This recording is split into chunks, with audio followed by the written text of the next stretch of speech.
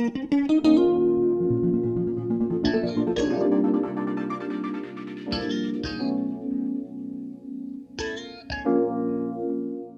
ritratto nell'antica Grecia è un fenomeno artistico unico e complesso che riflette l'evoluzione delle norme sociali e delle strutture politiche di questo periodo storico. Nonostante inizialmente vi fossero restrizioni morali che limitavano la rappresentazione ritrattistica, con il declino delle polis nel IV secolo a.C., il ritratto fisionomico ha iniziato a fiorire, influenzando profondamente l'arte ellenistica e successivamente quella romana. Durante il V secolo a.C. la cultura greca vedeva l'arte come un'espressione pubblica e collettiva, limitando così la produzione di ritratti privati. L'arte ritrattistica era confinata principalmente a contesti religiosi e pubblici, dovuto a vincoli morali che proibivano l'esposizione di immagini private senza l'approvazione dei governanti della città.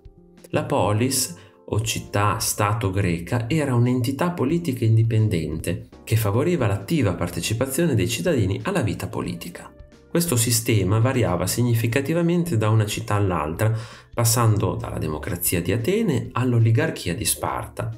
Le tensioni e rivalità tra le polis finirono per contribuire al loro declino, segnando un punto di svolta nella rappresentazione artistica.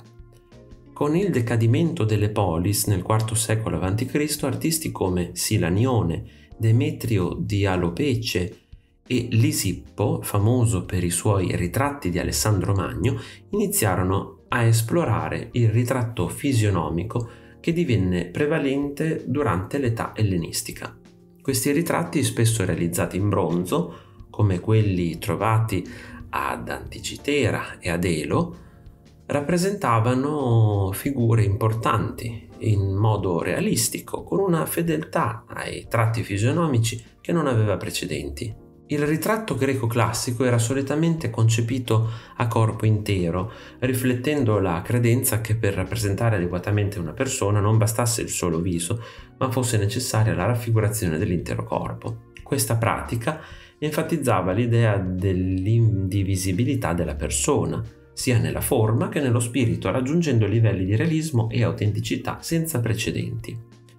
L'innovazione nel ritratto greco segnò un importante sviluppo nell'arte della ritrattistica, influenzando direttamente le tecniche romane e lasciando un'eredità che continua a essere studiata e ammirata. Questi ritratti non solo documentano l'aspetto fisico degli individui, ma offrono anche una finestra sulle dinamiche culturali e sociali del loro tempo. Video, iscriviti al canale, lascia like e condividilo con i tuoi amici. Ti invito anche a visitare il mio negozio. Un saluto e al prossimo video di Artesplorando.